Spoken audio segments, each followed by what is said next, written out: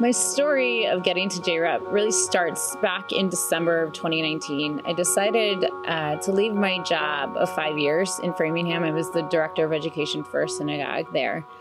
I landed in one spot where I thought, this is the perfect next step. It was 5 minutes from my house. I started going through their interview process, and I interviewed with them on March 3rd of 2020.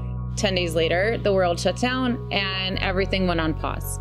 And so I, went on, kept my job search going and going and going and going all year, and sort of hit a point where I'm like, should I just look outside the Jewish world? What should I do? And my husband recommended going, to JVS. So I set up a call, and a wonderful person by the name of Carolyn Shoemaker, took my call and was, we started our journey together.